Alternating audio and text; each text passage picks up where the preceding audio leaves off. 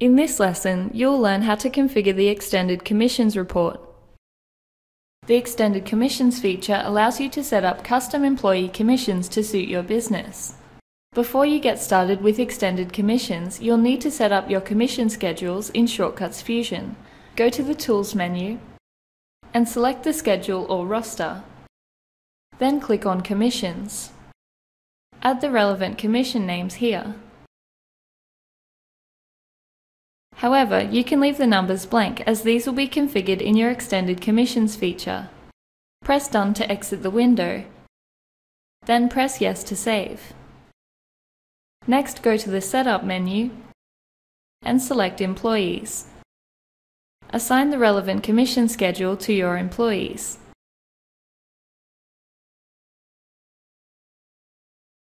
You'll also need to add the employee's hourly rate or salary if you want the Extended Commissions report to calculate this. Then press Save. Once you've set up and assigned your commission schedules in Shortcuts Fusion, open Extended Commissions. You'll then need to enter your Shortcuts PIN number. Only employees that have access to commissions in your security settings can access this using their PIN number. First, select Bands. Here you can specify different commission bands for services, sundry items, and retail sales. To set this up, select the relevant commission schedule from the drop-down list. Then select Service, Sundry, or Retail. When setting up retail bands, you can choose whether you want to calculate commission based on the amount or the number of units sold. You can then set up your commission bands by entering numbers in the From column. The numbers in the To column will be automatically filled. For each band, enter the commission rate employees will earn.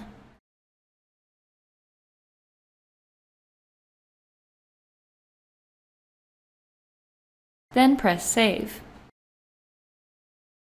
Once you've finished setting up your bands for each commission schedule, exit the window. Now I'll explain the options on the main screen. If you want to read the description for a particular setting, you can click on the question mark to view more information. Remove the cost of the product determines whether the cost price is included for retail commissions. If you select No, then employees will earn commissions on the full sale price of the product. If you select Yes, then the cost price will be excluded and employees will only earn commission on the markup amount. Wage schedule determines whether employee wages are based on the employee's scheduled hours or their clocked-on hours. Select logged hours if you want their wage to be based on their clocked-on hours, or select roster if you want their wage to be based on the working hours in the employee roster or schedule. Remove the cost of a service gives you the option to exclude service costs from your commissions. Select No if you want employees to earn commission on the full sale price of a service, or click Yes if you want to exclude the cost price for particular services. This will open a pop-up window. Service costs need to be configured for each service level you have set up. Select a level from the drop-down list. Then choose whether you want to enter service costs as a percentage or a fixed amount. If you have multiple block services, then you can choose to apply the cost to the first block only or all blocks. Select a service you want to add the cost for, and enter the cost into this box. Each time you add a cost to a service, press Save. The cost will then appear next to the service in the Cost column. Once you've finished setting up your service costs for each service level, exit the window. The banding type determines whether different rates are applied to each band within the same commission payment. If you select Target, then the commission rate for the highest band achieved will apply to the entire amount. If you select Cumulative, then commissions will be calculated for each band, then added together. Here's an example of a target commission versus a cumulative commission. The calculation period determines how often employees need to reach their commission target. Select Weekly to calculate commissions based on weekly sales, or choose Same as Report Period to calculate commissions based on your selected date range. Set Fee per Bill allows you to set a cost amount for each transaction. The amount you enter here will be excluded from each transaction when calculating commissions. You can choose to enter this as a fixed amount or a percentage.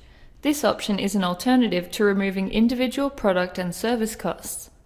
Fallback wage determines whether employees are paid both a base rate and a commission, or if they only receive one or the other. Select wage and commission if all employees receive both a wage and a commission. If any employees receive only one or the other, click Variable. This will open a pop-up window. This screen allows you to select a payment option for each commission schedule. This option means employees will receive both a wage and a commission, and this option means they'll receive whichever has the highest value out of their base rate and their commission. Pay series at full price determines whether employees will receive commission for the actual series price or the full price of all the services. Select No if you want commission to be based on the actual series price, or select Yes if you want to pay commission for the series at the full price prior to the series discount.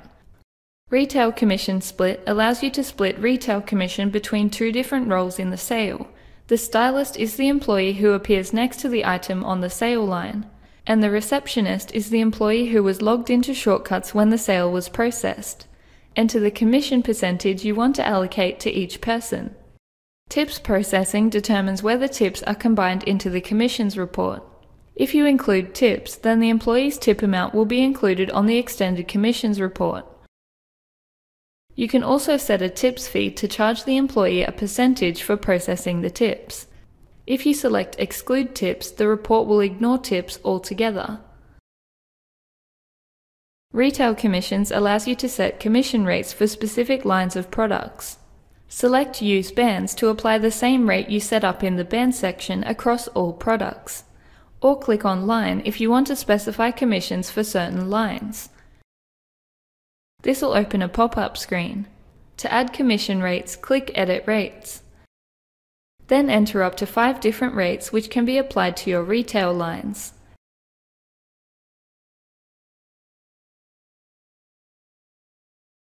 Once you've entered your rates, press Save.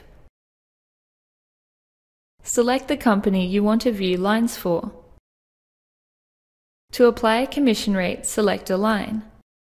Then choose a rate from the drop-down list and press Save. Once you're finished using this screen, press Close. Here you can choose whether you want to include or exclude tax in your commissions. In the Additional Types section, you can change sundry to something else if you don't want to set up commissions for sundry items. Whichever option you select here will replace sundry in the Bands section, allowing you to set up commission bands. If you select Chemical, then you can set up commission bands for only services that require visit notes. If you select Client Count, then you can set up commission bands based on the number of clients seen by an employee. Click on the Help button to view more options. You can click here to open a user guide, click here to restore the default settings, and click here to switch the fade effects on or off. When you're finished configuring the extended commissions report, press Save. You can then click here to exit. Now that you know how to configure the extended commissions report, you can set up custom employee commissions to suit your business.